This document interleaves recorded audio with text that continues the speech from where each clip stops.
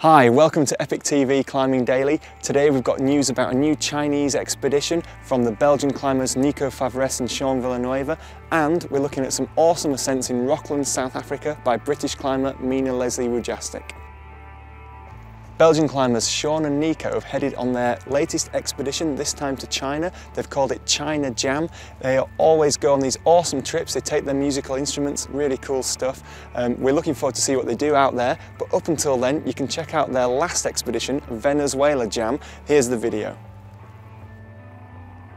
British climber Mina Leslie-Wujastyk is currently in Rocklands in South Africa, where she's bouldering, and she's bouldering well. She's done several 8A problems, including the classic Pendragon. You can follow Mina on her Facebook athlete page and check out some photos of these cool boulders.